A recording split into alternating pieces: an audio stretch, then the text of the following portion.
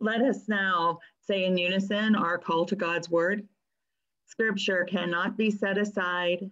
What does Scripture say? And let us pray to the Spirit for illumination. Lord, through your Spirit, enable us to consider your word and to enact it in our lives to bring you glory and praise. Amen. Hallelujah. He has risen from the dead. If you have your Bibles, please open them to the Gospel of Mark, and we'll actually be looking first at a portion of Mark 14. So once you turn to those pages as I am, we can now begin the sermon.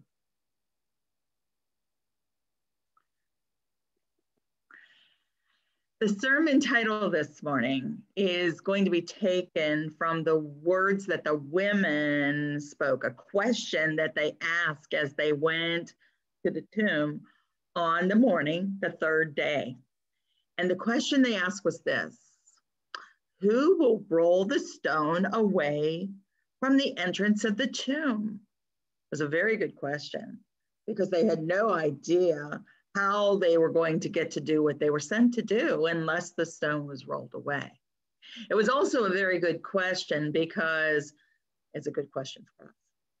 We have over a year been hearing that this is an unprecedented time with unexpected events that have happened. And so we ourselves might be asking, who will roll the stone away from the entrance of the tomb? From death that is at the door, as we are in a worldwide pandemic, which thankfully we have vaccines, but we don't have herd immunity yet, and things are still not all in the clear.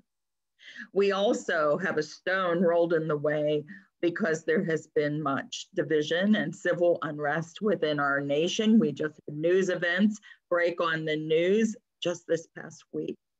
And the week before, we've even heard that there was a murder here in Pataskala. So there's been much on our minds besides our regular life, in that we have had illness and sicknesses among us, just as there has been every other year. And we have lost loved ones. Today, we went back to worship at the church, but there were people who were with us last year and the year before because they had passed away. They weren't with us. So we asked the question too: who will roll the stone away from the entrance of the tomb? Who is going to win out over death? We asked that question in this unprecedented time of unexpected events. Well, back at the time of Jesus, it was also an unprecedented time with unexpected events, in that when he had come to be born and to do ministry here on the earth, there was the oppression of the Roman government. So division and civil unrest with that nation too, in Israel.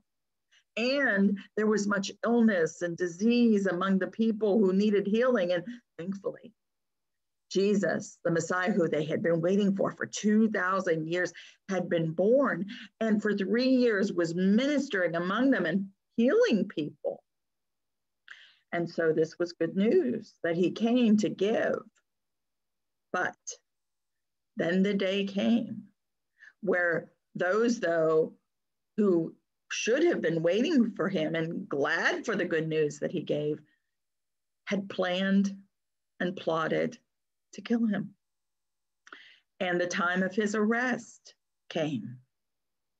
Now, the interesting thing is, before we go into a little review of that, is what is unprecedented and unexpected about this passage today is by whom it is written, for one thing. It is from the Gospel of Mark. Now, the person's name, his full name is John Mark.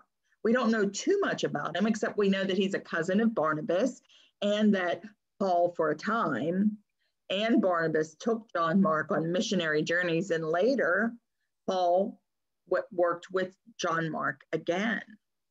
But what do we know of his younger years? We don't know very much, except it is quite possible that John Mark actually is in this gospel account, though he's never called by name. But The Gospel of John doesn't have John's name. He doesn't call himself by name either. So John Mark apparently appeared in the gospel at the arrest of Jesus. If you're in your Bibles, turn to Mark 14. And there's a portion when Jesus was being arrested. It says this in verse 50. Then everyone deserted him and fled. Who are those everyones? Well, most in particular, the disciples, the 12 mature Jewish men who Jesus had chose to walk with him and witness everything about his ministry. When it came to the time of the arrest, they fled and they went into hiding, and Jesus was deserted and abandoned and betrayed. Isn't that extraordinary? So they didn't even stay to be eyewitness accounts of the arrest. But there was somebody who did stay the longest. And if we read verses 51 through 52, let me read these to you. A young man wearing nothing but a linen garment was following Jesus. When they seized him, he fled naked, leaving his garment behind. Now, why in the world would we have this little detail that's so embarrassing as a part of this account? Well, commentators say it's because of the person who wrote it being John Mark, and this is a reference to John Mark. You see, John Mark was raised as a Jewish boy, but he was not yet a man. He was just a young man. He was probably one of the youngest disciples and followers of Jesus Christ. It says that this young man was following Jesus, not just that night, but was following Jesus throughout his ministry. So when Jesus talked about, unless you become like a child, you will not inherit the kingdom of God, he might have been referring specifically to John Mark, the young man, John Mark. And this young man was not an adult, we can tell because of what he was wearing. He was wearing nothing but a linen garment. That means his nightshirt, his pajamas. Do you ever have the days when you were younger or when your children were younger and you were out at night and you knew that they might fall asleep on the way home, so you let them go out in their pajamas? That's what this young man was doing. And he was there to be with Jesus up until the very last moment when everyone else fled. And when he was the last remaining one, they took hold of the garment and he wiggled his way out of it and he too fled. So again, very unusual account. Also unusual because if this is the youngest disciple of Jesus, then why is it that he writes it first? Why isn't the account of John written first? Why isn't the account of Matthew written first? They're two of Jesus's disciples, or even Luke, a well-respected doctor. No, this is written by a young man who was just a child when Jesus was doing ministry. Unprecedented and unexpected gospel. Plus, he captures other people who are unprecedented and unexpected as part of the story, who actually ended up seeing and staying to see more than he did. This comes in chapter 15. Now, when we move beyond the arrest to the time of Jesus dying on the cross. And it says in verse 40, some women, those are the unprecedented, unexpected players in the story. Some women were watching. When the men had fled, the women were watching from a distance. Among them were Mary Magdalene, Mary, the mother of James the younger, and of Joseph, and Salome. In Galilee, these women had followed him. See, they're disciples, they're following him and cared for his needs.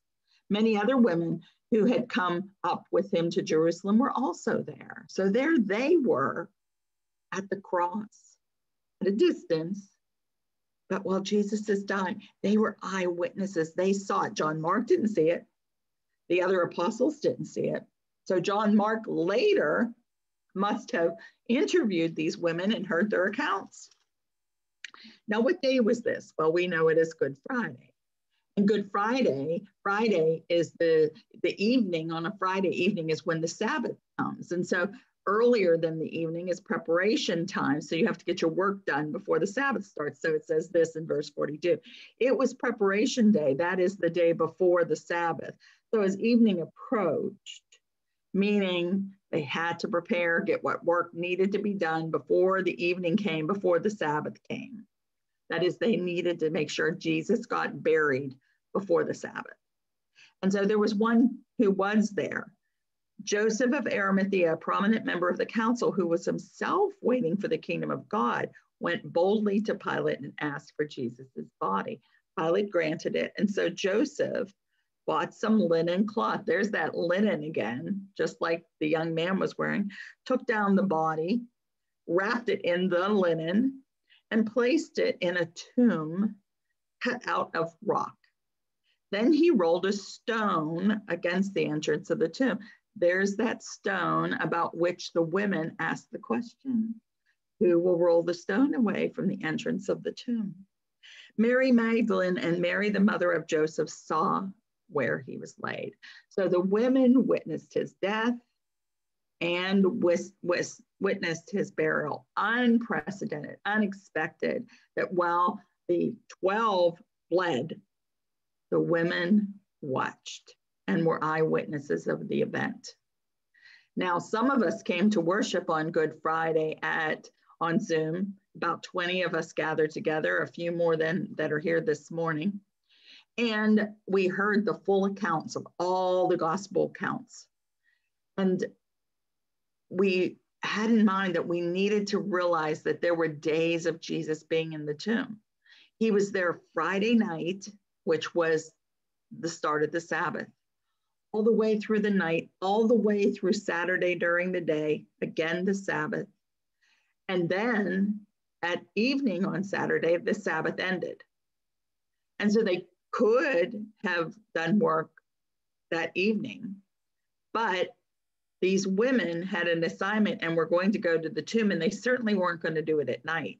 They had to leave him there another night, Saturday night, and wait until the sun rose on Sunday morning. That's where the resurrection account in Mark 16 picks up. So let's go ahead and start reading there.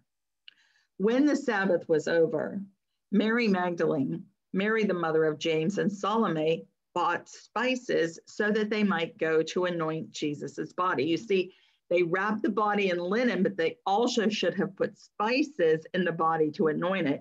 But there wasn't time because it was the Sabbath coming at dark, and it was nearly dark. So they had to wait to do the second duty, the second part of the tradition.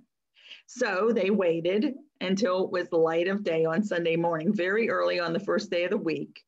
Just after sunrise, they were on their way to the tomb, on the way to the tomb to anoint Jesus' body. Now, they had also heard Jesus say that he would rise on the third day. So they were there to anoint the body, but in the back of their minds, do you think they were also saying, did he rise? But when they get there and on their way as they're approaching the tomb, and they ask each other, here's the question, who will roll the stone away from the entrance of the tomb? The question we're asking this year, the question the people had been asking for 2,000 years and during the time of Jesus and that particular day. Who will roll the stone away from the entrance of the tomb? Now, when they ask this question, are they in a brainstorming, problem-solving mode? Are they looking at each other and goes, okay, who has a good idea here, how to roll the stone away? They're not strong enough. We'll find out in a moment. It's a very large stone.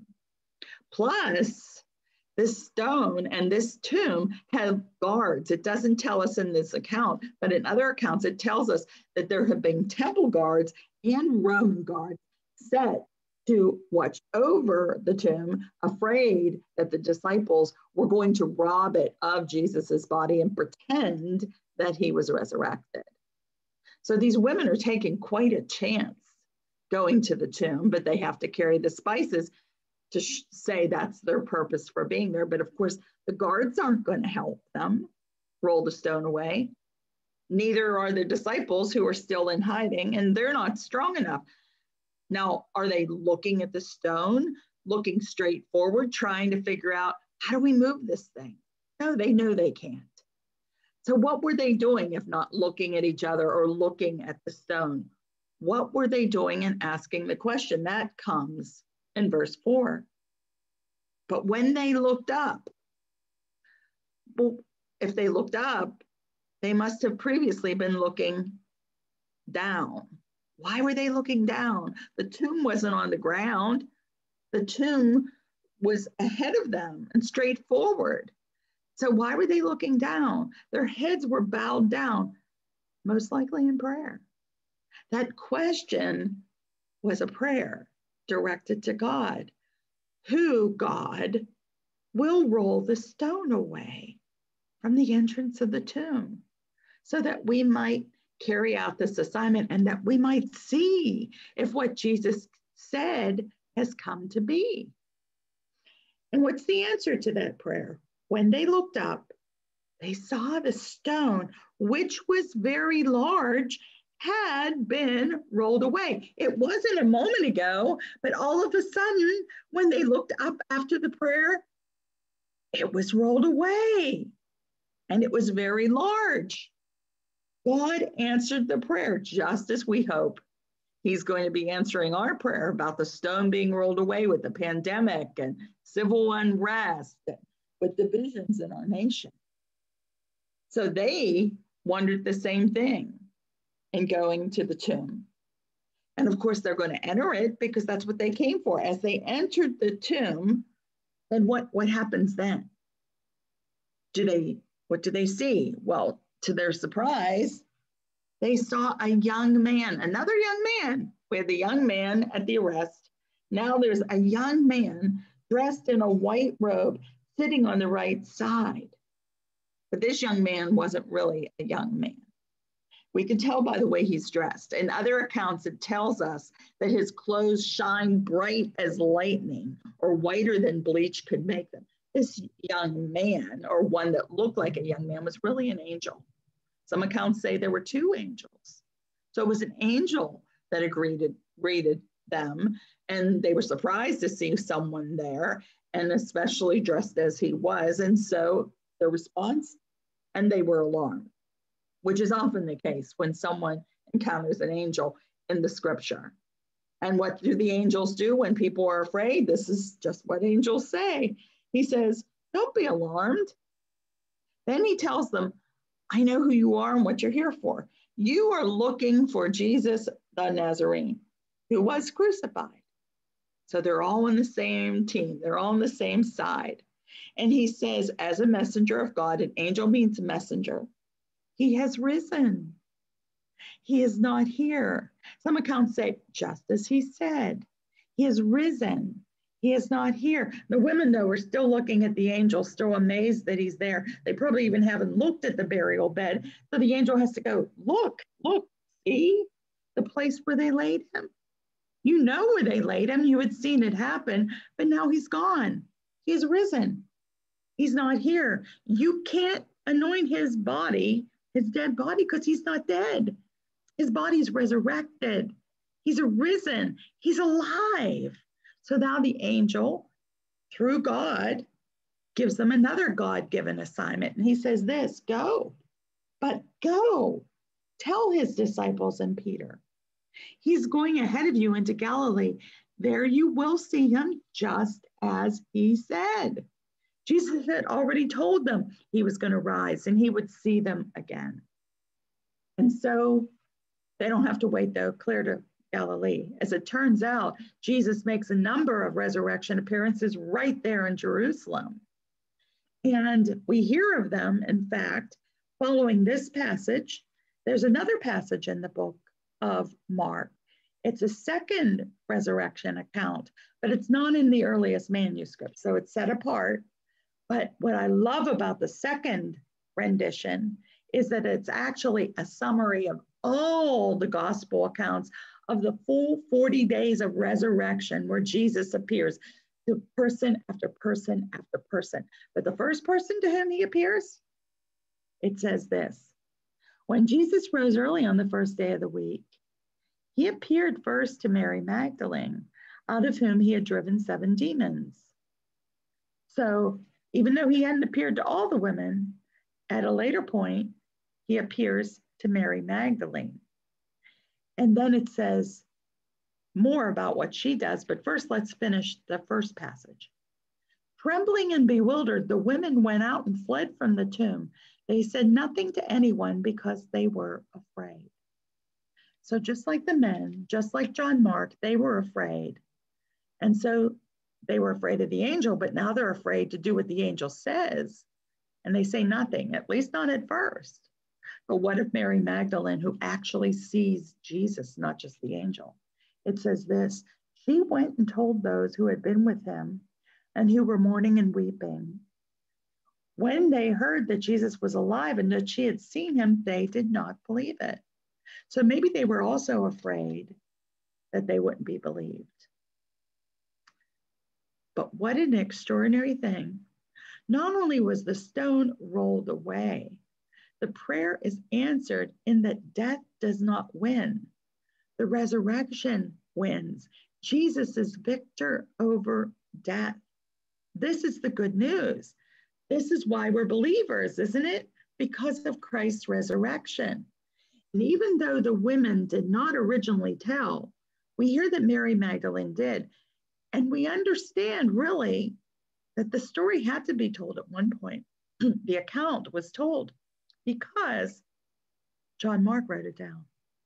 He wrote down that this is what happened to these women. And they couldn't keep the good news to themselves. So what does this have to do with us?